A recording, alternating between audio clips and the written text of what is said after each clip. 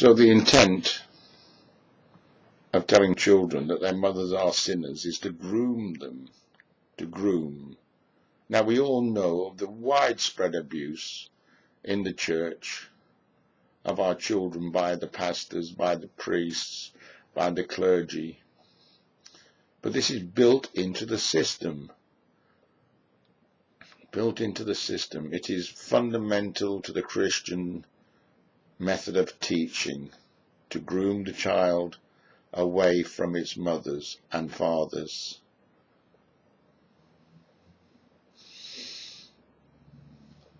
Into the control of the church. Now we only need to look at the Queen's record on this. Like during her reign, we have had the child trafficking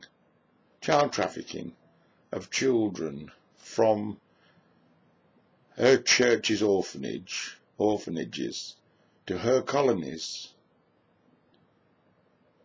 The stolen children, the many stolen children, affecting many, many lives and continuing to affect many lives.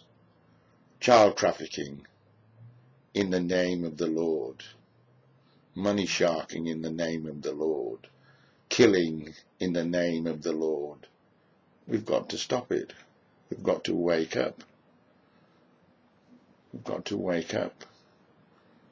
We as a community are the way, the truth and the life. We as a community are the way, truth and the life. Those who say we are sinners are trying to undermine us. Those who say man is bad are obviously trying to justify their inhumanity.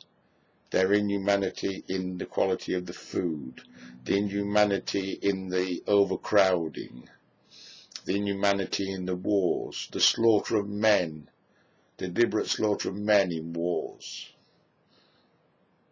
the manipulation and creation of wars,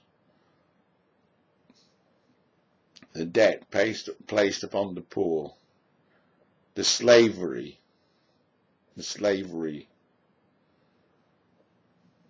work for nothing, the work ethic, all part of this evil tyranny. Babylon the Great.